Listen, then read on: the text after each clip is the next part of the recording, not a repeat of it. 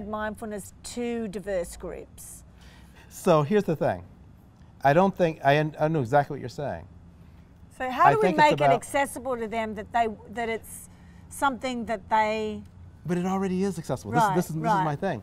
It's like, it's figure ground, right? It's the whole idea of, because what's happening in so many people of African descent, part of what's happening for them is that there are contemplative practices everywhere. There's some that are in the Christian church, and how is that manifesting in the Christian church? There's some in the different kinds of religions, and many of which are indigenous religions that are connected, and there are contemplative practices in all of these things. But they don't look like yoga on the mat. They don't look, they don't look like Vipassana Buddhism. They look different. And until we mutually begin to cultivate lenses that allow us to see that, and to see the contemplative practices for where they are, then it'll be hard to create the connectivity. Of course people are in contemplative practices in all kinds of different ways and contexts. They just might not call it mindfulness. They might not call it yoga. They might not call it So Vipassana. what do they call it? They'll call it prayer. They'll call it the spirit. They'll call it all, you know, you should get some other people who are more versed than I. They can tell you some of the other words in the other languages. It's about translation, right? The contemplative practice is there. It's just in a different form. And it's fundamentally an act of translation. It's an act of all of us sort of opening,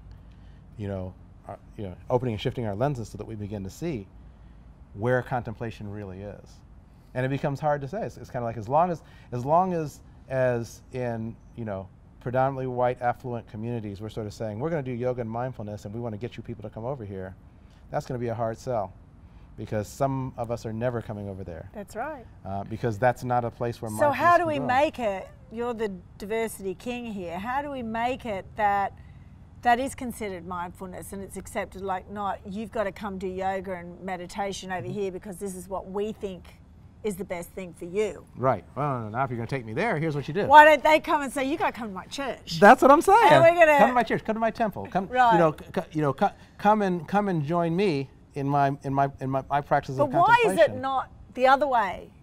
You see what I'm saying? Like it can be both, but it can be both ways. No, but that's what I'm saying. But why are people not wanting to go that way? Why is everyone wanting them to go yoga meditation way? Why is it not to the contemplative prayer or church or song or? Oh, that's because of dominance and structural inequality, and that's because that's because. That's what I want you to talk about. Oh yeah. Oh yeah. Why is that?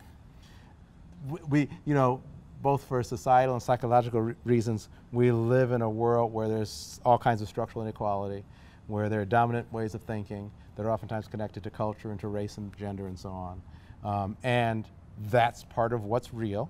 When we, it's kind of like we think about mindfulness or something like that is somehow devoid of that cultural context, right? That we're doing, it's a pathway to freedom. It opens up.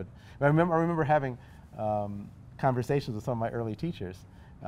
And my wife and I, at one point, we were doing retreats, mindfulness retreats for African Americans. Yeah. And some people would sort of say, why did you do mindfulness retreats for African Americans? It's just retreats for everybody, right? And I'm like, shut up. Look, it's like you're doing mindfulness retreats in the context of yoga. White, predominantly Jewish context in which you're picking this up. That's cool. But it's an illusion that somehow that context isn't shaping how you step into this practice. Right? And it's not just, and I'm talking about the U.S. now.